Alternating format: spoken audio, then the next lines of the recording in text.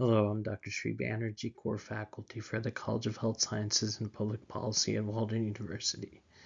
And it is my pleasure to announce that I have been selected to present at the International Conference on Alzheimer's and Parkinson's diseases and related neurological disorders. And the title of my presentation is Effect Modification of Hypertension in Cognitive-Related Mortality from Individuals with Diabetes. So let's go ahead and get started. Introduction: dementia is associated with many age-related disease conditions. Diabetes also is a chronic disease that also affects cognition. So in this study, we were looking for longitudinal evidence supporting the need to understand hypertension better along with diabetes in order to better characterize overall mortality. For this, National Health and Nutrition Examination Survey was used. This is a population-based cohort, again started from 1999 to 2002, which is similar to other methodologies that you might have seen with my presentation. For this, adults aged 20 years or older were assessed for digit sum symbol substitution test, and outcomes of all mortality were evaluated using cost regression. So among people with diabetes, what I did was looked at cognitive dysfunction. This is all among people with diabetes. So among these people, when there was hypertension introduced, then there was higher levels of cognitive dysfunction. And this is happening among people with diabetes, and sometimes that's confusing. So results, about 10.1 years of follow-up, percent of deaths from low cognitive function was pretty high. And then for all-cause mortality, 2.35 times was the highest, is the amount that the overall mortality takes place.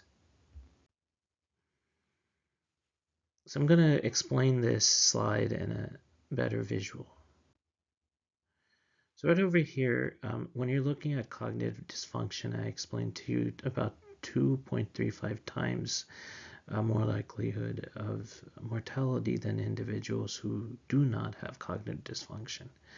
Now, when we're looking at individuals with hypertension, with cognitive dysfunction, then it's 1.53 or 53% higher likelihood of mortality than individuals that did not experience this.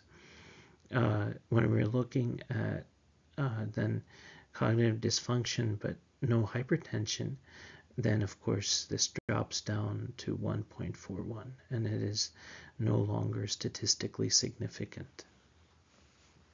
So what does this all mean? Our research shows not only that when an individual has diabetes, they're more likely to have higher mortality from cognitive dysfunction with hypertension than those individuals without hypertension. So again, these are all people that have diabetes. Our research also shows that low cognitive dysfunction leads to higher mortality. In addition, diabetes individually can directly cause increased overall mortality. So not only increasing dementia, not only increasing surveillance efforts, but understanding and screening for comorbidities such as hypertension and diabetes is extremely important to have better outcomes from these diseases and have better outcomes from cognitive dysfunction. Thank you for listening. Before I leave, I wanted to leave you with the simple diagram, but showing a lot. So how does hypertension in fact cause dementia? Some of the things are focal brain atrophy, ischemia or hemorrhagic stroke, white matter disease, which if increased, then it can cause dementia, and then amyloid accumulation. So these are four types of causative agents that lead to dementia if you have hypertension. Thank you for listening.